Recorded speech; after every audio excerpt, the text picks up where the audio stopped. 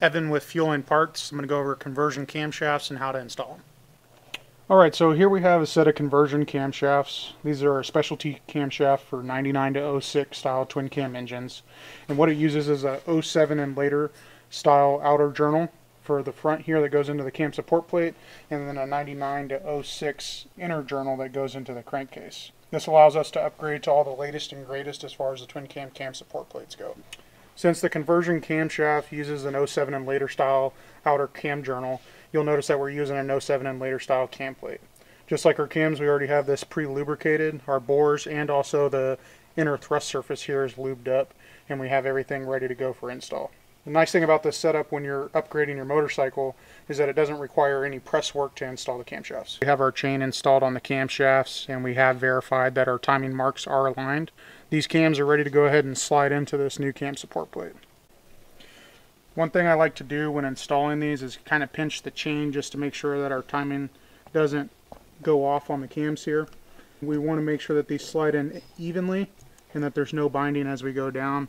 Even once they're installed, go ahead and rotate the cams just to make sure that everything is rotating and moving freely. Turn this over and look at the face of the cam plate. Always verify that your timing marks are aligned. The next step from here, you can see that we already have our front thrust surface lubricated, and we have here our 100 thousandths washer that comes in the 8041 kit right over the camshaft here. Alright, so the very last step is just installing this retaining ring. This makes sure that everything's locked in place and that the cams can't be slid in and out of the cam support plate.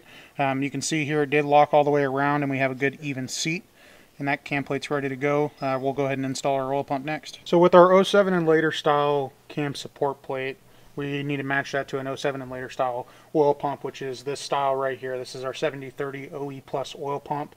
This pump's already been cleaned, pre-lubed, and we also have it pre-primed with some 20W50 conventional motor oil. You'll also notice that on our cam support plate that we've already lubed the face where the rotors will mate up with the cam support plate here. Again, the crucial thing with these cam plates and oil pumps is that we never want to install them dry.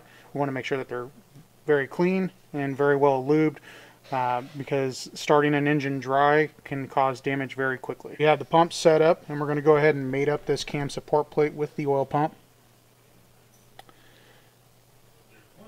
And so when we set this in, we're going to take our screws, and the key really is that we're just going to be putting these bolts in finger tight, so we can do the final alignment procedure inside the motorcycle. You'll also notice that on our bolts that we have the moly lube on the threads as well as the underhead flange of the bolt.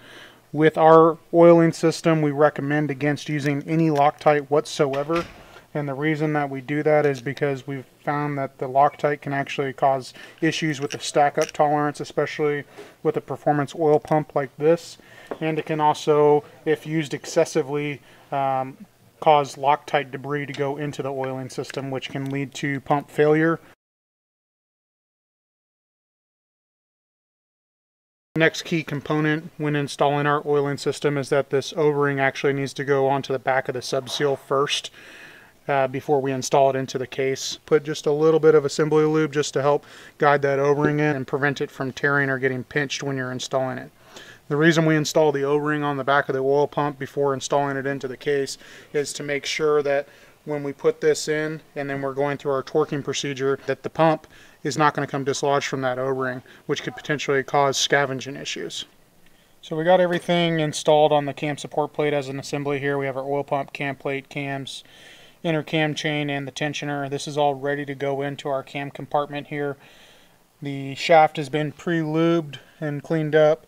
Our inner cam bearings have been pre-lubed, and we're just going to go ahead and install this as an assembly. Once again, you can see the flats on the crankshaft have been set so that the flats are on the top and the bottom to correspond with the oil pump flats that we aligned earlier. If you need to, rock it back and forth just to get the flats to go in, and then as we get into the seating point, we're going to put our thumb down at the bottom of the oil pump here and press in to get that O-ring engagement, and you should have a real positive engagement as the cam plate seats up against the mounting surface here.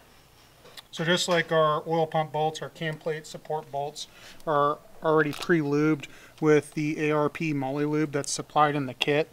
And what we're going to do is just install these again finger tight, and then we'll go ahead and roll over the engine to help center up the cam support plate and oil pump. And we'll step torque these as we tighten everything down.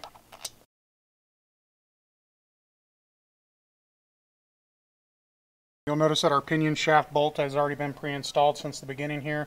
We're going to use that to rotate the engine over and get the cam plate and oil pump centered up.